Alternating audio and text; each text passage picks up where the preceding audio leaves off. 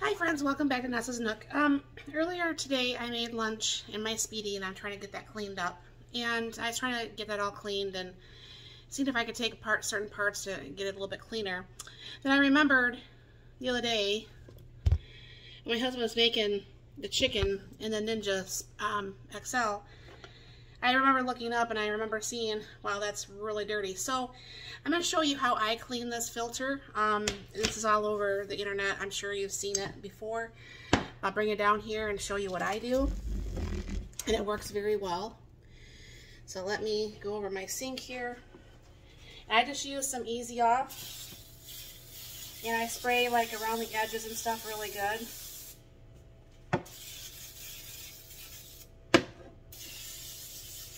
Of course, always wash your hands afterwards because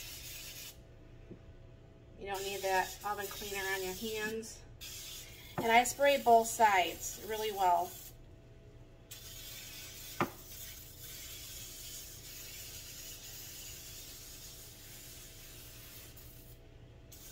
Trying to use the rest of this so I'm not throwing just a little bit of oven cleaner back down underneath my sink. I think that's about it. So then what you do is you open up a gallon zipper bag and then you set that and you put that in there, and as you can see, let me get this stuff off my hands real quick before it starts burning my fingers. Rinse it out of my sink too. Alright. And as you can see already that, you know, I try to do this, I try to clean this out probably every second or third time that I use this. I should actually pull it out like every time I use it, but I get lazy. But you can see how much has already come off this. And I let this set for a good couple hours. Then what I'm going to do is I'll scrub this and I'll be putting this in the dishwasher. But I'll bring it back once this is done in a couple hours and show you what I do. You guys see how much that all got dirty in there. So I'm going to go ahead and pull this out of the bag. It's been a couple hours. And yes, my fingers stung from actually doing that. But I mean, you can see how much stuff is just left in the bag. It's kind of crazy. So I just take like a brush, and I'm going to go ahead and go around this whole thing.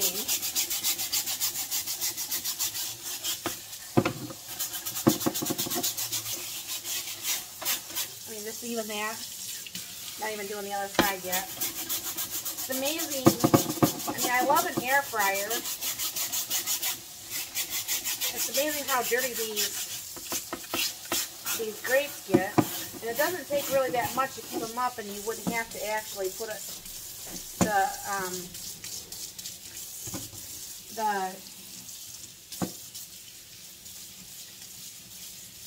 oven cleaner on there if you'd actually keep them up like I'm supposed to.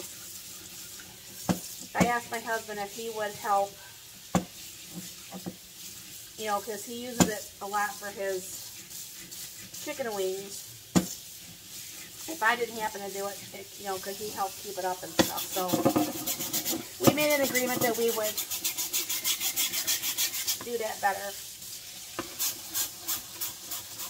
And that goes with wiping the whole inside. I cleaned out as good as I could on a break. I cleaned out the inside of the XL. And just always try to make sure you keep those all wiped out. Yeah, because that could actually become quite the fire hazard. I see a lot of them online that I don't know how it just doesn't smoke like crazy. But as you can see, there's still a little bit of scrubbing to do. And then what I'm going to do is I'm going to go ahead and I'll be putting this in the dishwasher tonight. But you can see, I mean, that really helps get a lot of that clean. I still have to go around the edge a little bit. But that really helps keep that clean. And then cleaning the inside of the Ninja helps so it's not going to actually do tons of smoke and maybe even cause fire or whatever have you. So thank you very much for stopping by. You have a very blessed and wonderful day.